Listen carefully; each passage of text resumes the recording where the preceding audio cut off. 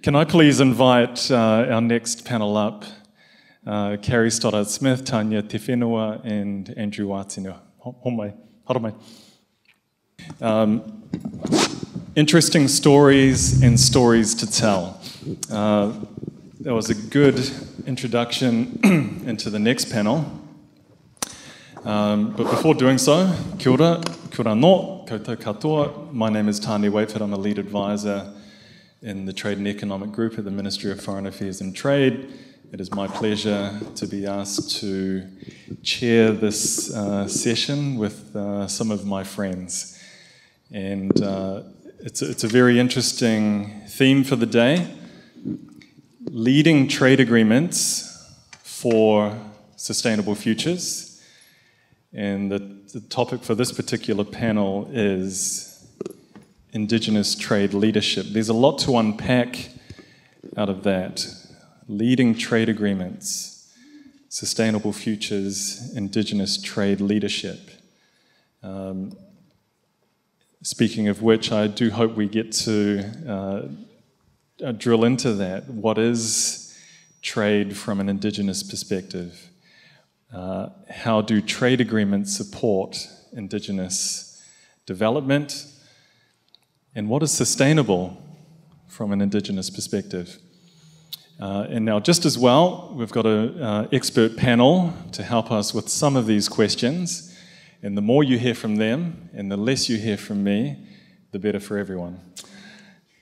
You have their bios in the program, and so in the interest of time, you can look up more about their backgrounds. But to start us off, I'm going to ask them to each introduce themselves. Kia ora koutou, tēnā koe Carrie, kia ora, kei a koe.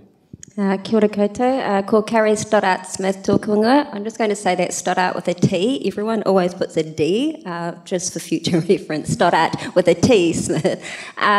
He uri tēnei o Ngāpuhi me Ngāti Whātua. I'm a descendant of the Ngāpuhi and Ngāti Whātua tribes of Aotearoa. I am a newly minted independent trade consultant, having recently stepped down from duties on a number of different boards looking at Indigenous trade to focus on my PhD and to move my business from what it was, doing project consultancy, to an emerging think tank. So this is where the space that I love, and I'm really excited to be here alongside my esteemed colleagues here. Kia ora. Kia ora koutou, tēnā koe, o tira tēnā kōrua tāne rawa ko Carrie. Tātou katoa kua hui tahi mai I tēnei rā I raro I tēnei whare whakaruru haui a tātou I runga I te kaupapa na nui rawa ki a tātou tēnā koutou.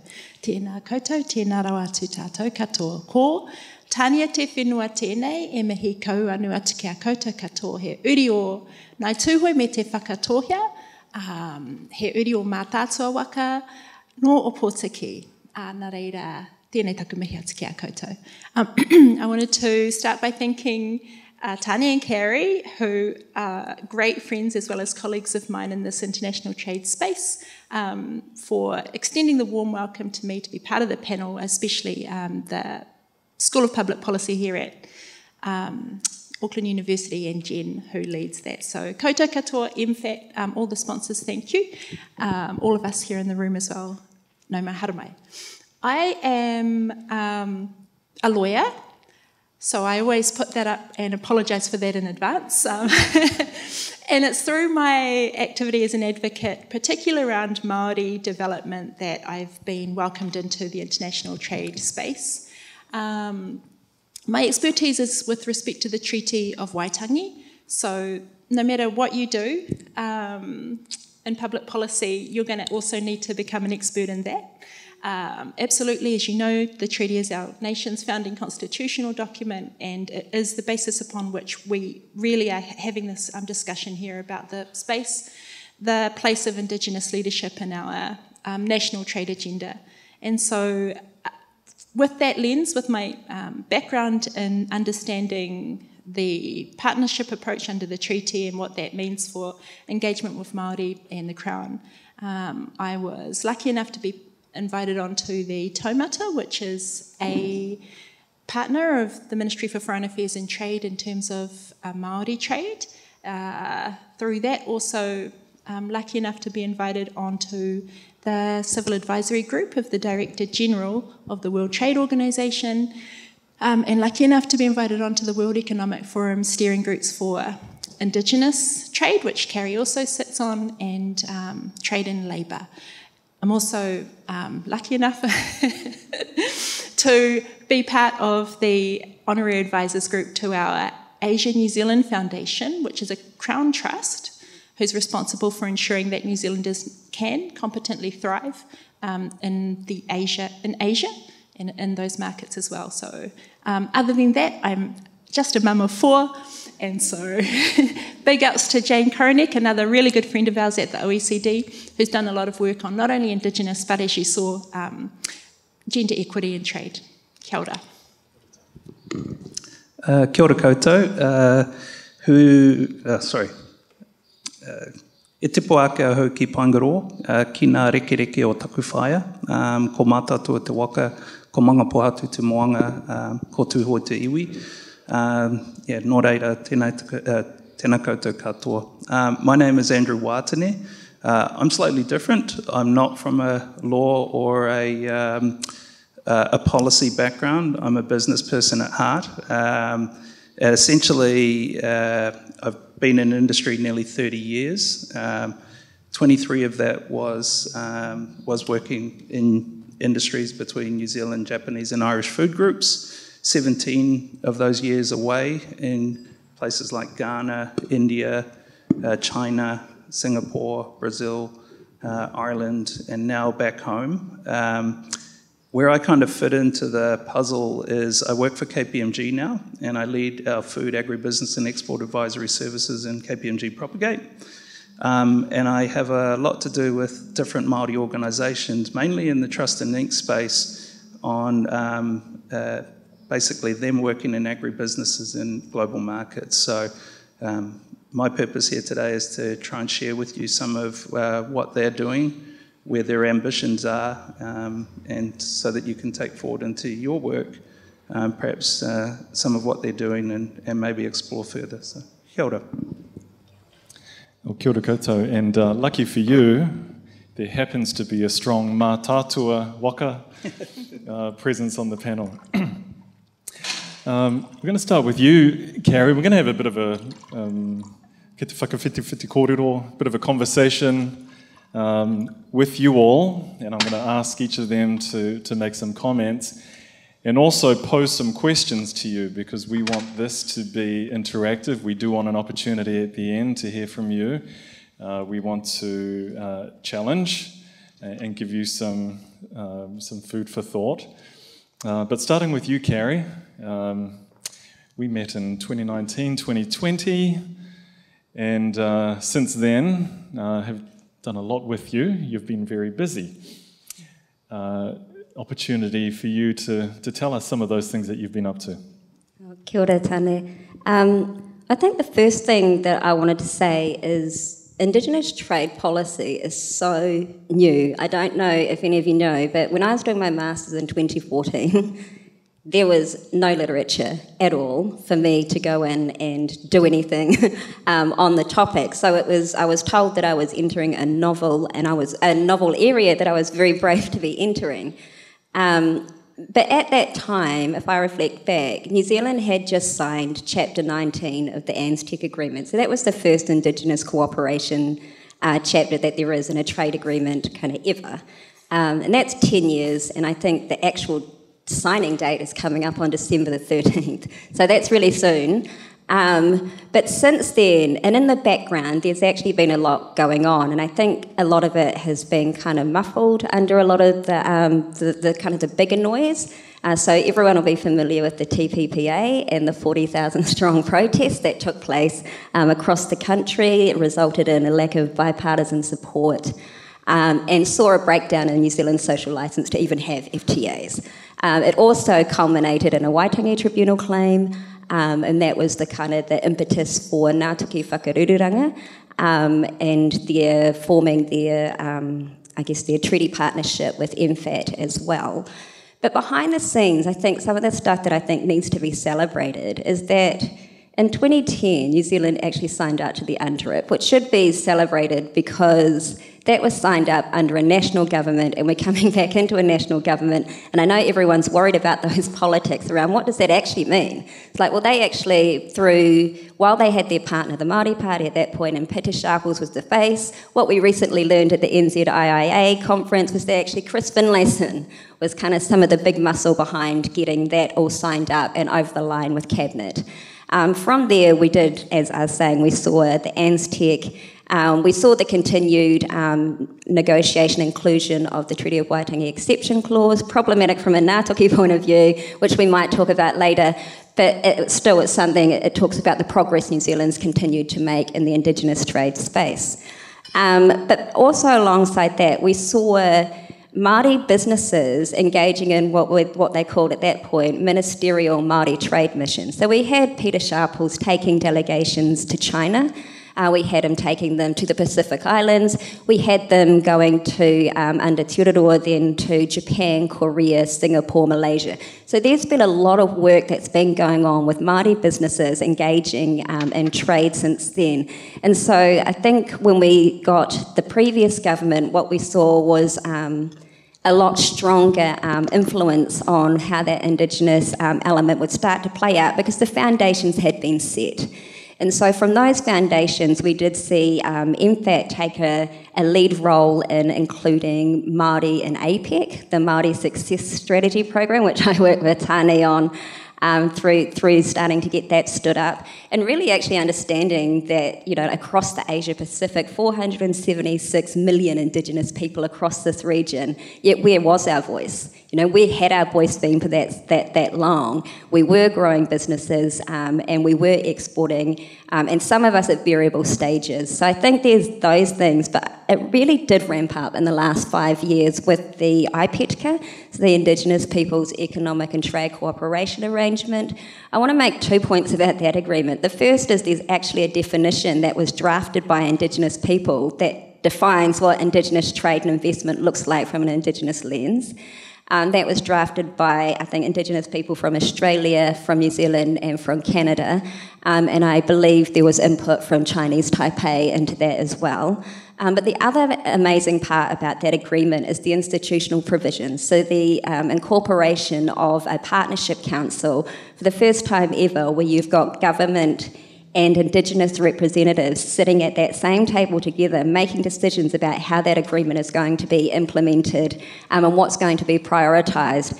And I think it's really fascinating that at a domestic level, we're still having fights about co-governance, but at a plurilateral level, we already got it over the line. So there's nothing to actually be afraid of, and we need to be able to demonstrate why those kind of models are really important.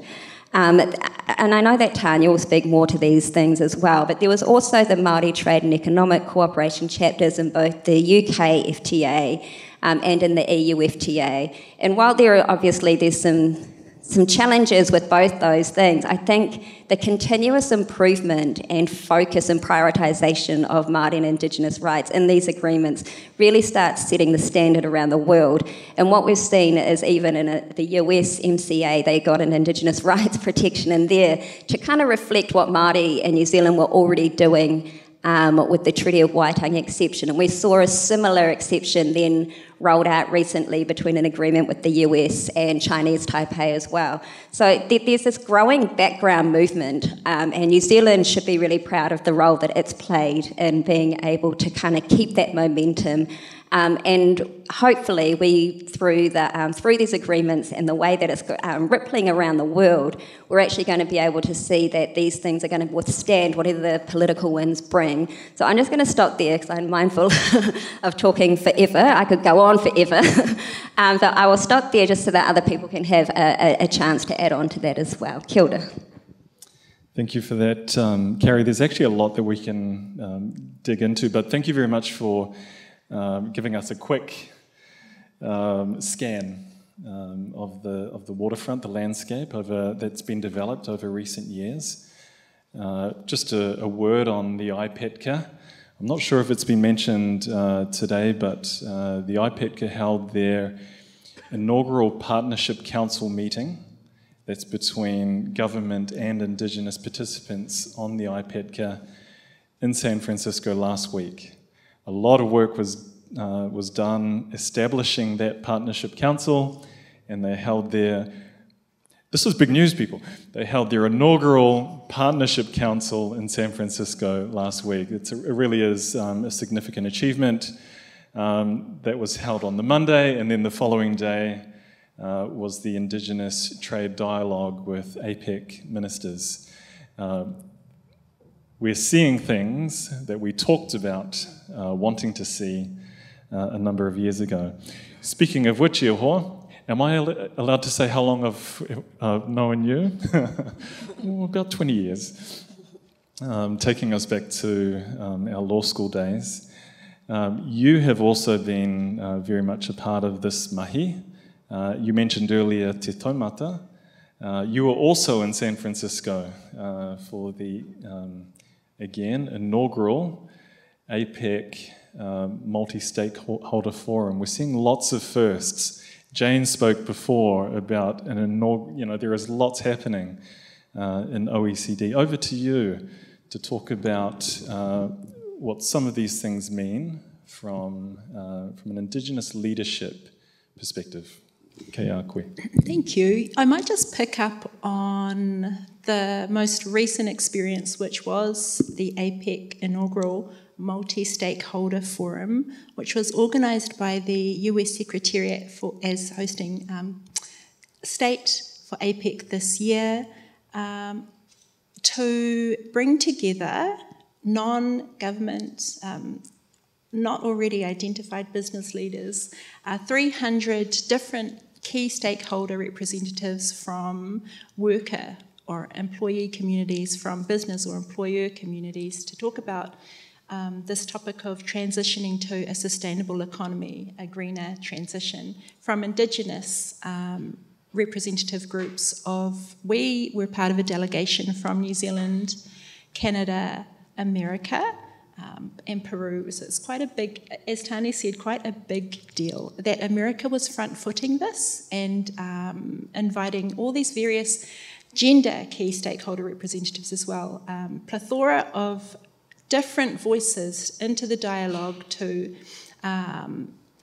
be able to collectively have a voice that was then shared up to leaders. So not only did we have the IPECTA inaugural council meeting, but we had at the same time this different forum where many, many other Indigenous representatives had collectivised, and we formed our own statement. It was like a compact, our vision for further engagement into APEC as Indigenous people, and to be able to continue those conversations in that dialogue in a way which has never, ever been done before. So that we are at a turning point. We're at the precipice of something amazing, not only because of the urgency with which change is required, but at the same time, what is happening is the recognition that people outside of the ideologies that have got us to the point where we're at with respect to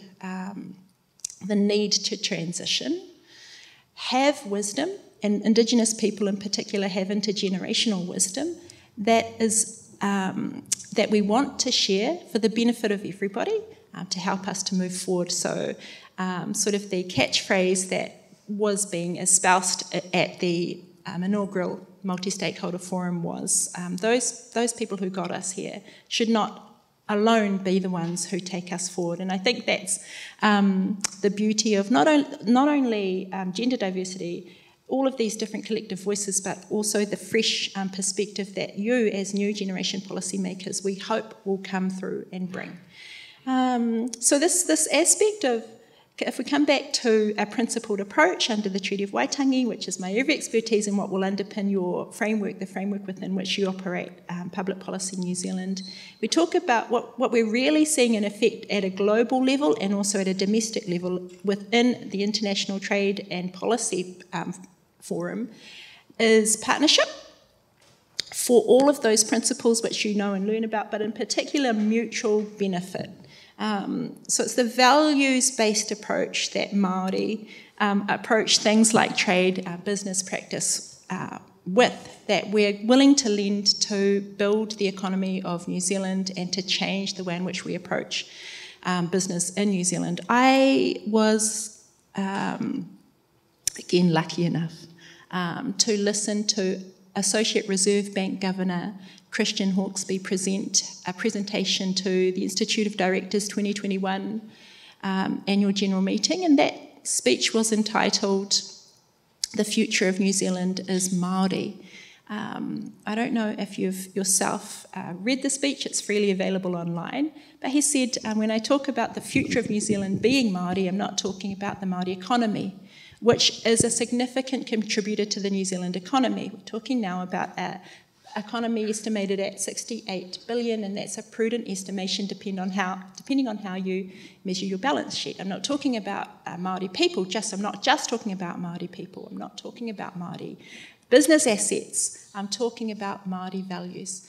He said, in the changing society within which we live, where the environment, where social objects, where community is more important, all of these aggregate outcomes that Jane was talking about, then individual wealth and the basic shareholder model or the capitalist system, he said Māori values have a lot to lend toward growing New Zealand values, the New Zealand way.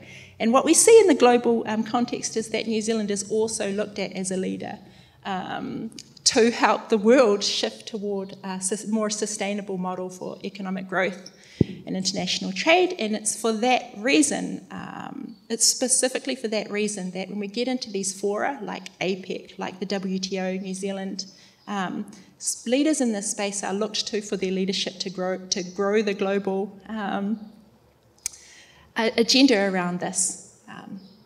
So I just want to impress upon you, if you're not already aware of it, the significant role that we play, both domestically and at an international level. It's a source of great pride. It should be a source of great pride, not only for us as Māori, but for us as New Zealanders. Yeah.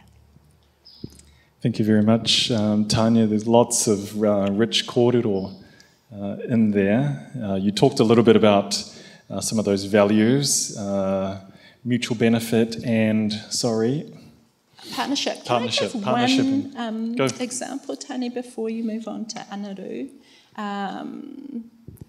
To give to demonstrate what I'm talking about in a practical sense. So the taumata, one of the partners that MFAT works with to ensure that they are partnering well with Māori in terms of the international trade agenda, but also in terms of developing our international trade instruments, has a values-based approach, a Māori values-based approach. So one of the examples of that is that we often say we are relational and not just transactional. Hands up who's heard that before. Cool. And of course, relational is going to be big in a diplomatic context, but we, as Te Taumata, made sure that we went out directly, so we kind of, with the support of MFAT, but not waiting on MFAT, ensured that we were making our own diplomatic relationships with the diplomatic corps in New Zealand. At the time of that we were negotiating the UK FTA, NZ UK FTA, and the EU FTA, we were ensuring, and it's lovely to see Maria Lowe also here in the room, our Canadian Trade Commissioner in New Zealand. Again, Canada's a big friend of ours and trading partner, and we've also developed strong relationships with our Canadian embassy. But so we, as Te Taumata, we're going out ensuring that we're making our own strong relationships. These were really critical in helping, for example, at the time of the UK FTA, our UK diplomatic corps, our British High Commissioner to New Zealand, to understand the significance and the importance of the Māori economy to New Zealand's economy, which she has shared with us. She was able to relay back to her colleagues to help them to understand then the significance and importance of the Māori economic trade chapter in the UK FTA to New Zealand. From our perspective, without that relationship, there's a risk that may not have been conveyed as well as it could have been from the voices of Māori themselves. As Te Taumata, we did a lot of lobbying around the importance of Māori being at the table in this partnership model. And I think Tane, you're another really key example of that, because Tane herself is now one of our key negotiators and a very successful one at that. And under Tane's leadership within MFAT as a key negotiator, we have seen so much gains. I have to cut you off now. I'll have to leave it there. But the EU FTA is the perfect, able to be publicly known example of that. Kia ora mo tērā, e hoa. Yeah, no, good point to cut you off. And think, again, so much to drill into, particularly the relational element. We've had discussion already this morning around a bit of a trade strategy review from a commercial perspective, but where does the relational come in? How does indigeneity Indigenous perspectives influence and impact on that assessment?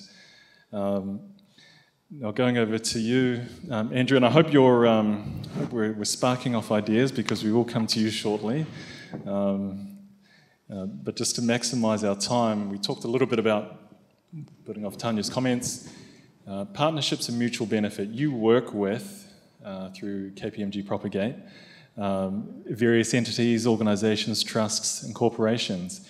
What are you seeing? What are you hearing? What are they telling you? I think it was probably your humility that cut it off there, because you didn't want to hear about how well you're doing. So just the mihiti. So I think to extend on both of the earlier points, just some examples of work that Māori are doing in international markets. I think, again, just to give context, my background is working in industry. In the 23 years that I was working in industry, this never happened to me, and this is why it sort of really stands out in my mind. Typically, when you're working with a bunch of retailers across the globe, you have this situation where it's highly competitive. It's kind of get your elevator pitch, you've got 10 seconds, that's a bit exaggerated, but you've got a very limited time to make your point and try and be able to get enough of a hook to be welcomed back. We worked with the Māori organisation to take them, they've created this phenomenal product. They had it validated both onshore and offshore in a science context.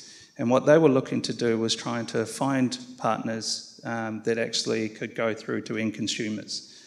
And so we organised ourselves in a way where we had a governor, we had a science guy and a commercial guy. And the governor just spoke purely around purpose. This is why we exist. This is our construct. In the New Zealand context, it's this.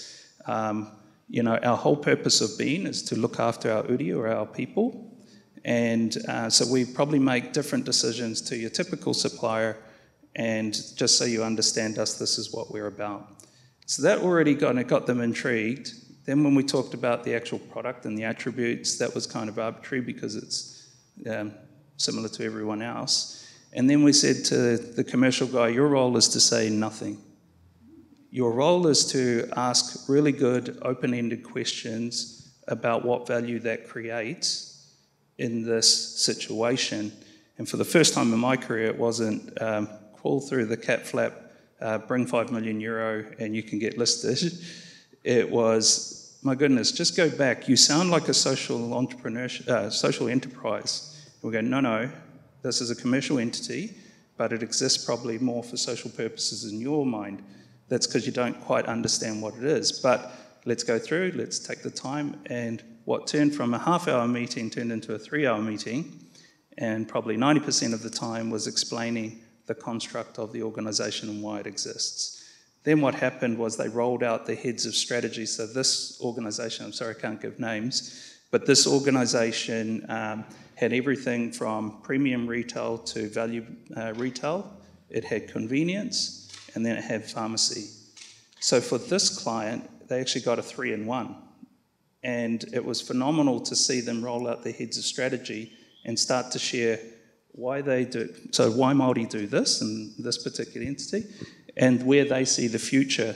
And so why values is important, I think if you find the right organisations who can actually, you go through the same lot of questions to multiple kind of opportunities, there's an opportunity actually to find ones that are more aligned, where you can combine resource and capability to safely navigate into the future if you're making some of those big bets. And maybe this is where it comes into policy, is that they're also open to, if these types of organisations exist, we should be prioritising this over others, because actually it's trying to achieve pressure that we're getting from consumers on how we should behave throughout our value and supply chains. And I guess why it's so important to me is that for the first time in my career of 23 years, 6 years now with KPMG, it was the first time that I'd seen actually the opportunity to really flex the op model change. And then if you think about it, we get to lean into these chunky conversations around fair value distribution in value chains. We get to think about flexing our export op models. We get to think about flexing export pricing models. And so there's lots and lots of tremendous opportunity available.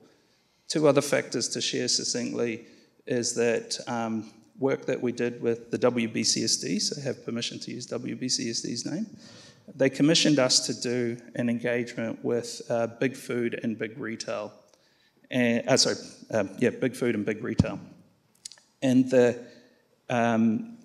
we asked questions, and this is bought from Atiho, which is a client who's also given us permission, where they asked a simple question, and it sort of flexed the rigidity of our thinking, where if we're thinking in Maramataka, if sustainability is such a critical issue, why can't we be changing commercial cycles to meet lunar cycles? So that whenever we are growing food to either feed people or create energy, why can't we be, tackling these kind of questions?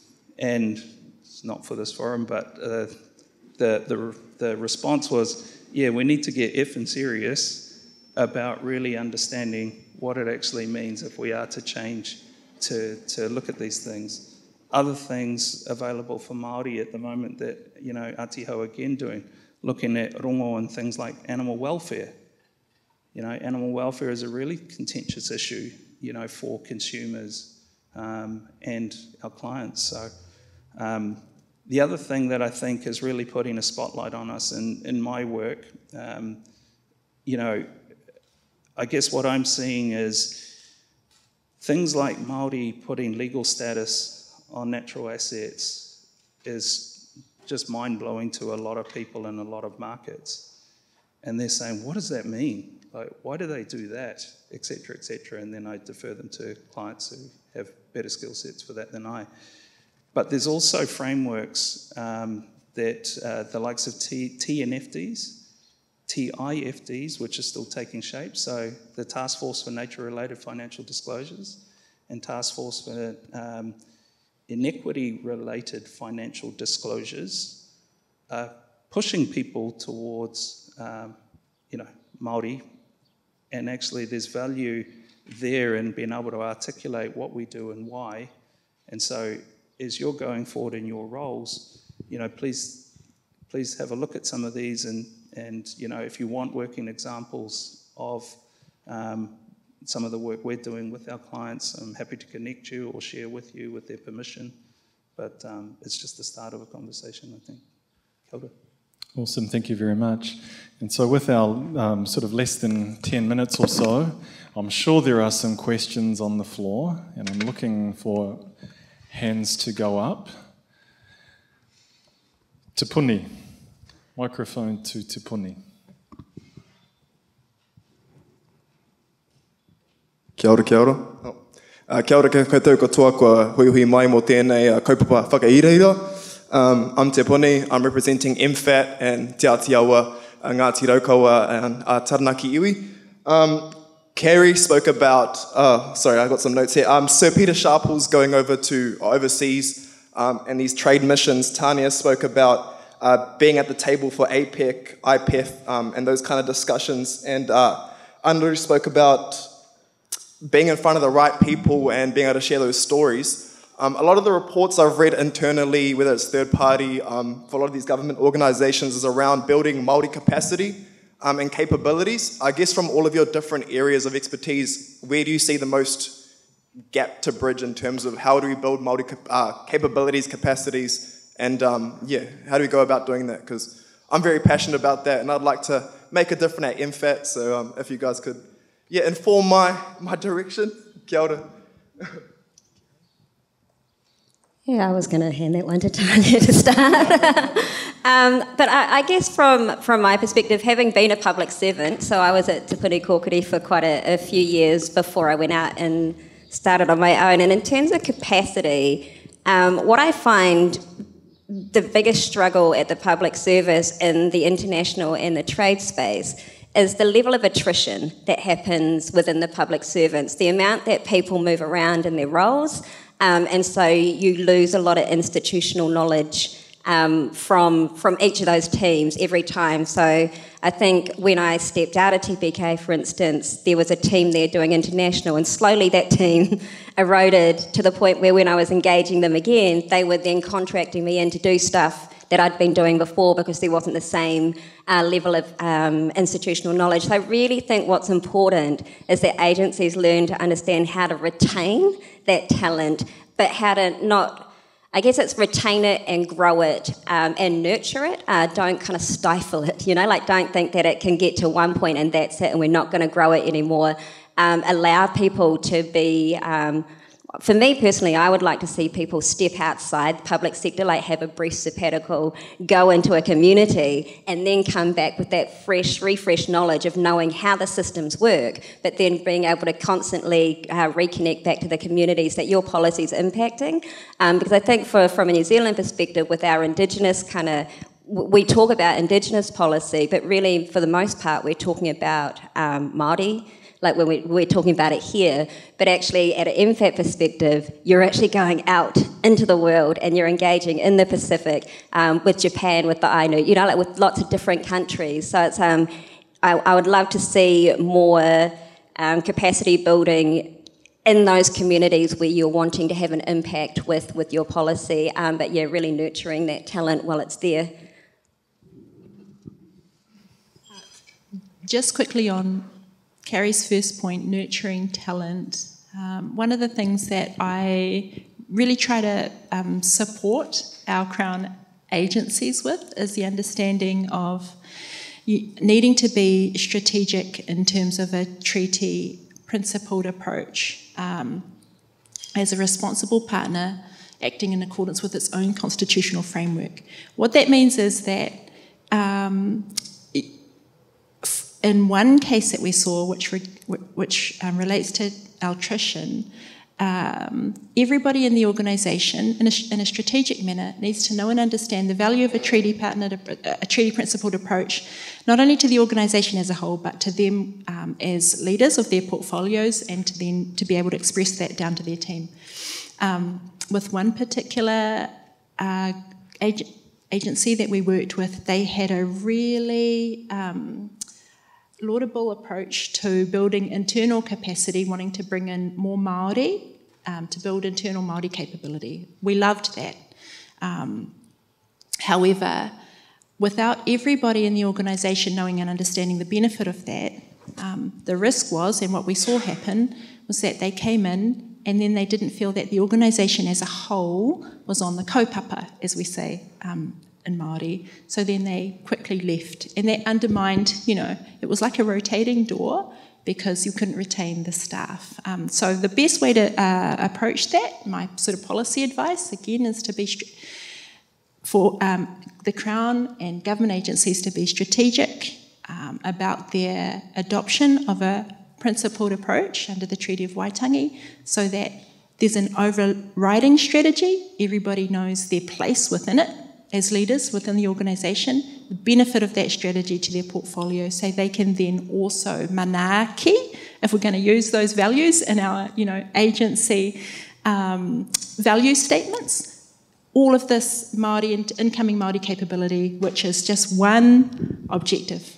under the overriding strategy. Yeah, so that's how we have to get more sophisticated about our principled approach under the Treaty of Waitangi, but that's okay. We are adults, in terms of the maturity of our approach towards this thing, the treaty.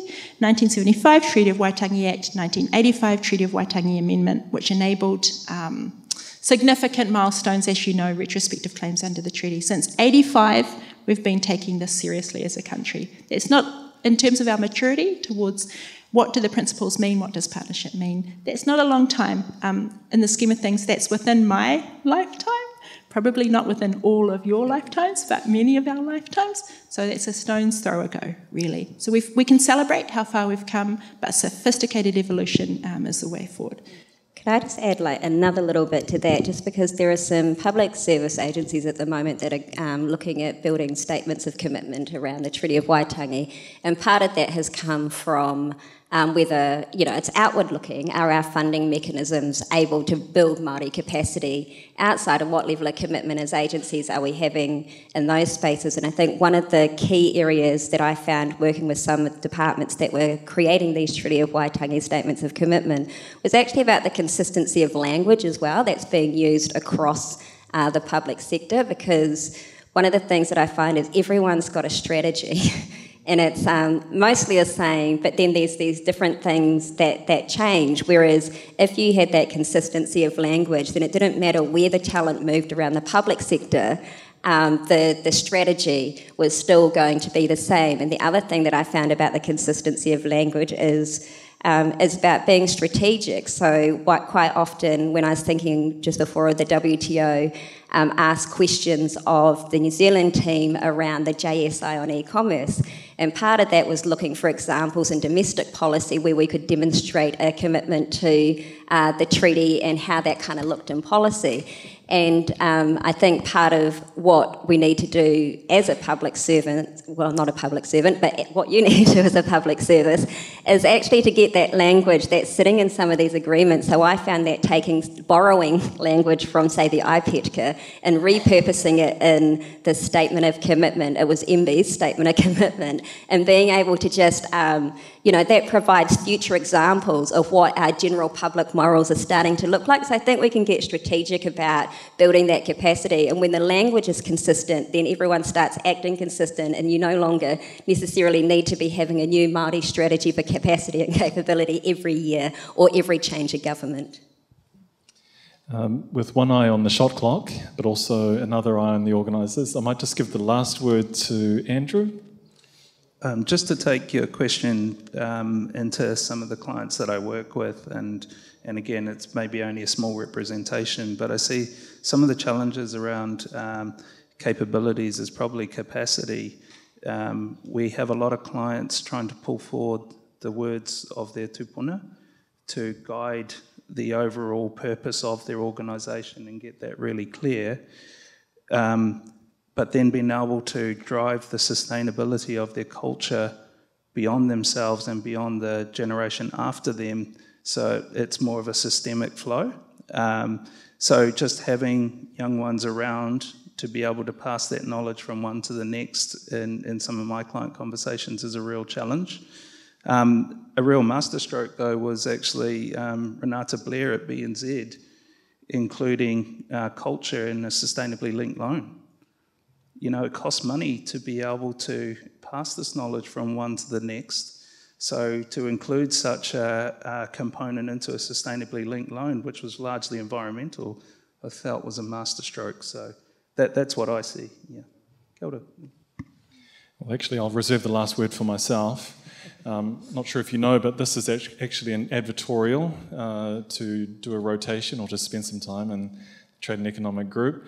A lot has been achieved, thank you very much, over recent years with our whanaunga, with our treaty partners, and New Zealand's leadership has really come to the fore. Of that we can be proud together. I do want to take this opportunity to acknowledge our Deputy Secretary who has led this, not just supporting this policy school, this Trade and Economic Policy School, but a lot of the work that's been achieved with Māori and Indigenous trade and economic interests. Can I please invite you all to give a warm round of applause to our expert panel? Thank you very much.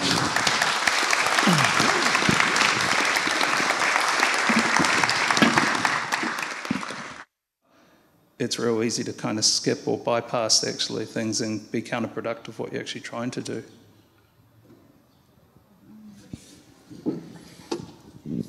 It's a great question from Carrie, and it sparked, it reminded me of a series of quotes that we heard recently at the APEC Multi-Stakeholder Forum, so I wanted to find them and share those with you. So remembering that the forum was about transitioning a just transition towards a more sustainable future. And the Indigenous representatives that spoke, a collection of their quotes, I put it together and it came together like this. For them, the forum was more about aiming to ensure that a just transition, because the jury was out as to what just transition actually meant. And there was quite a bit of discussion and questioning around, can you define just transition? So for our Indigenous representatives, for them a just transition is not just the same old wine in a different wine bottle. And that, again, the ideologies that got us to where we are today cannot be the only ones that take us forward. For they have experienced that those upstream have little concern for what happens downstream from them. So really reminded me of Carrie's point. For us as Indigenous people, the question around what just transition means, so just to give you some context, there was a lot of discussion on whose right was right. Is it my right as an employee to still have a job after this just transition to a greener economy, which inevitably is going to use more technology? Or is it my right as a business representative and leader to still have a business after this just transition? Is it my right as an Indigenous person to still have an Indigenous culture, to call my own, to base my identity on? Well, for us as Indigenous people, the question around what is just, as Māori in particular, shifts from what is just to probably what is tika, which you no doubt know and understand is the root word of tikanga, which you've heard in the context of our customs, our protocols, our etiquette, our value sets. The word tika means right. So for us, it should be a shift in focus away from whose rights are right to what is right. And that comes back again to Carrie's question. If we're focusing on sustainability, we need to look, really, I think, again, a sophisticated approach to dig right down and figure out what is right in terms of a sustainable approach. Are we just shifting, as one of our Native American friends said, are we just shifting from one finite resource to another finite resource in terms of energy creation? And for them it was the mining of silica, I think, for solar panels. Are we just shifting our focus from one finite resource to another finite resource?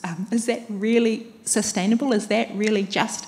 And is that really right? For our communities, that's not right. And that's not sustainable either.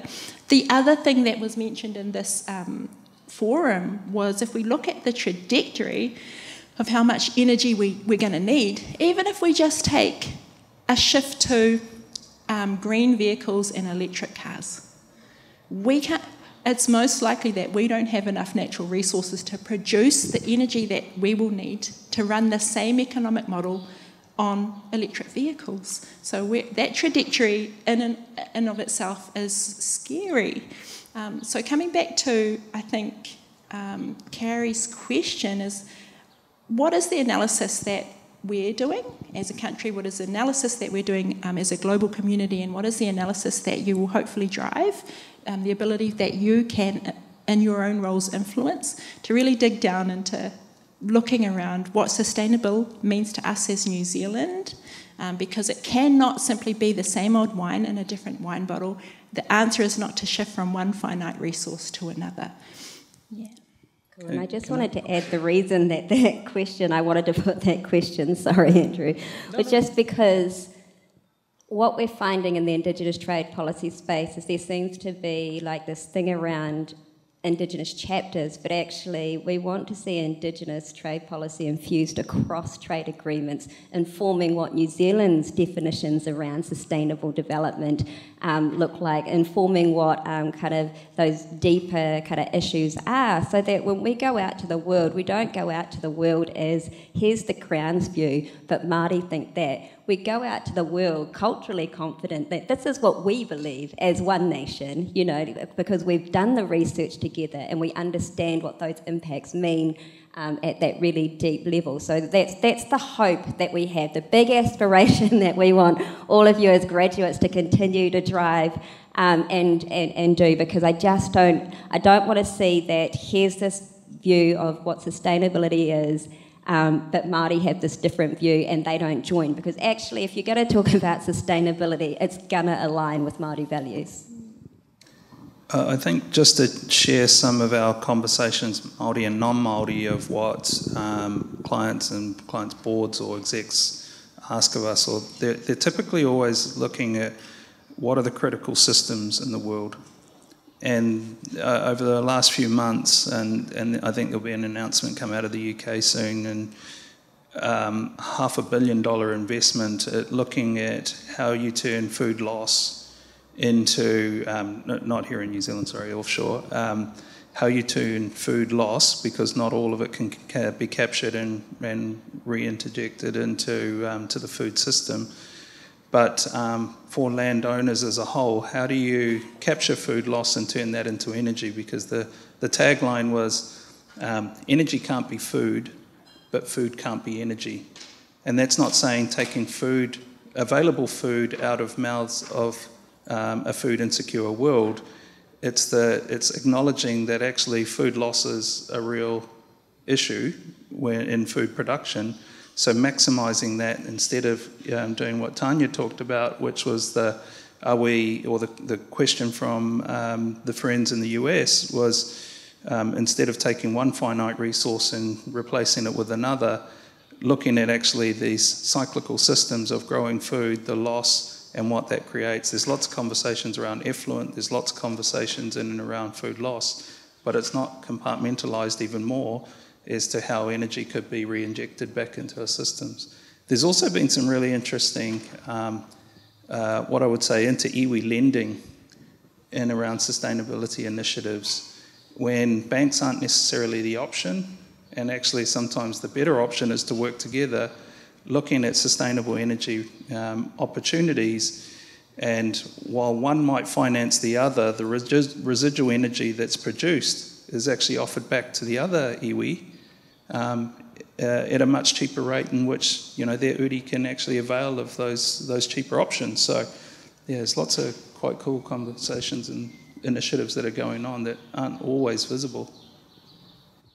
Yeah, I mean, can I apologise again for my extreme efficiency, and thank the panel for expertly bringing it back. Tania, at the forum, we had a very strong Aotearoa representation, didn't we? About 10 or so, and a very strong Māori presence on that delegation. Really touched by the kōrero up there and the quote that you read out, which brings up a good point for us, going back to today's theme, leading trade agreements for sustainable futures and Indigenous trade leadership. How do we, using the trade agreements or the mechanisms or the processes or the organisations, how do we work within those in order to bring an Indigenous leadership approach to, I guess, activate those provisions within a trade agreement or in a regional organisation? How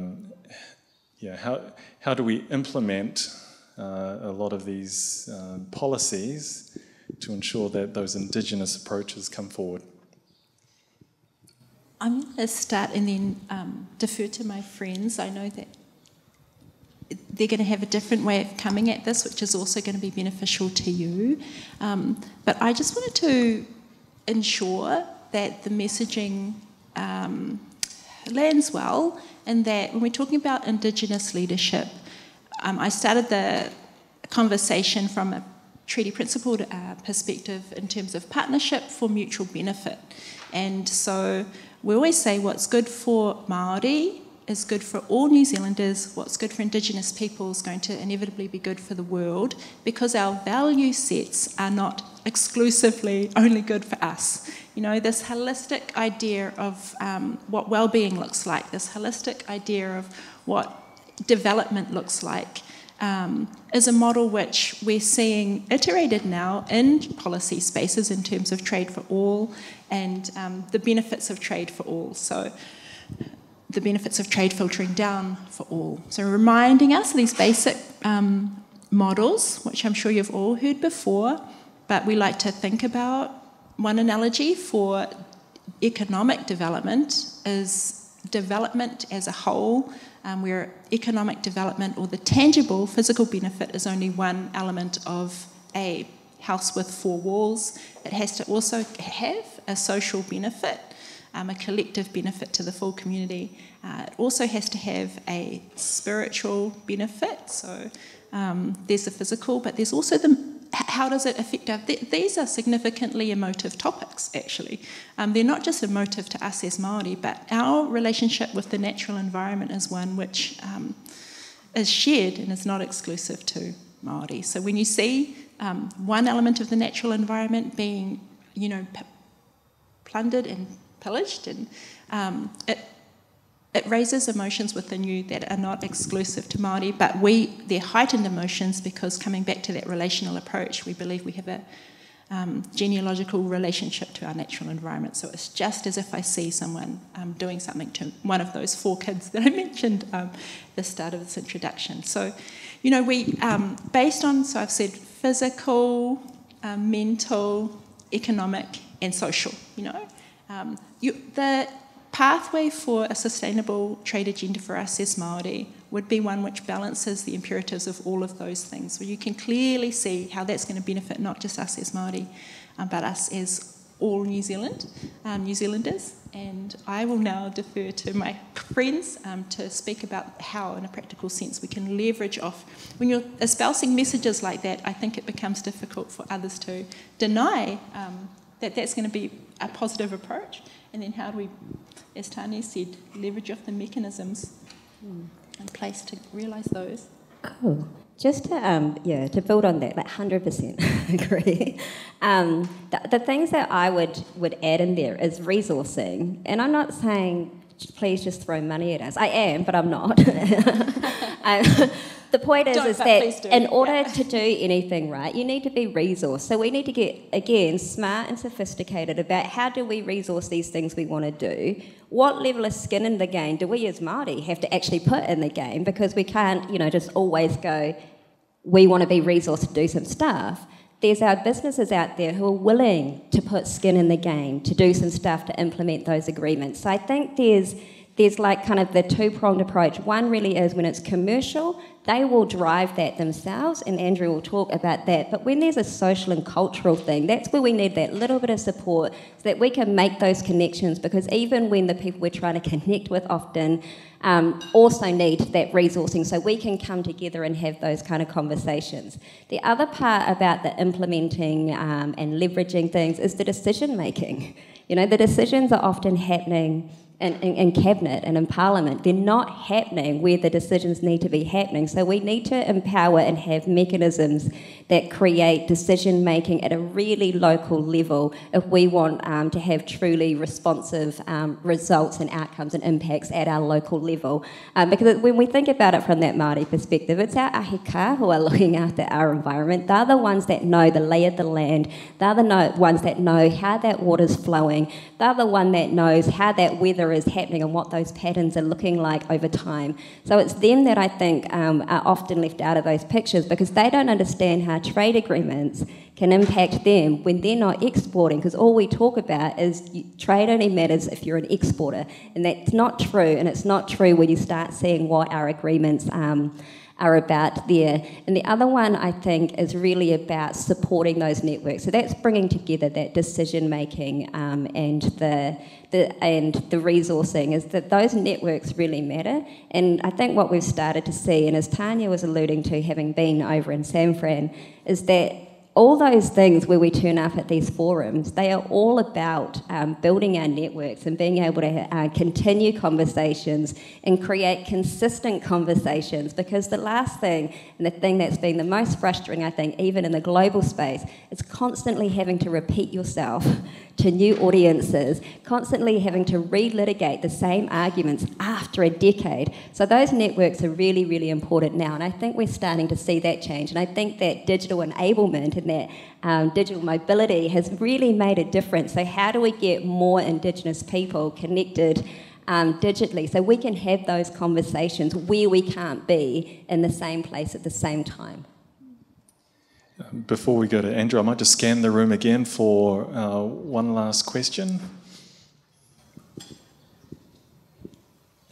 Andrew.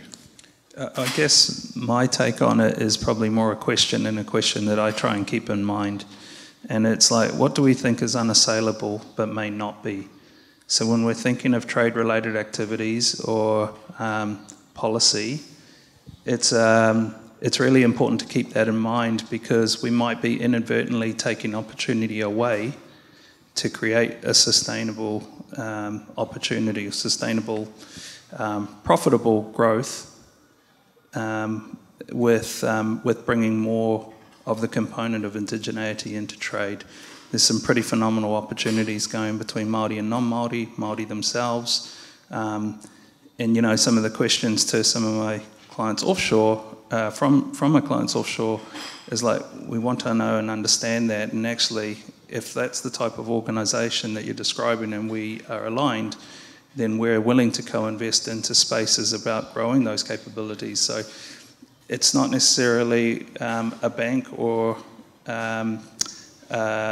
you know, a government or what have you on this side of a trade deal. Sometimes actually the policy that you're writing and the ability to bring forward indigeneity in trade actually opens the door for lots of avenues. And optionality is a real key when we're going through quite a tumultuous situation in global markets at the moment and around geopolitics. So, kia ora. I might just, speaking of last word again, I might just now actually finish at the right time. Just give one last opportunity. We'll sweep along this way. Any sort of final reflections for the audience? Okay, so this is my big bugbear. If I haven't already put all the bugbears on the table, this is my big bugbear.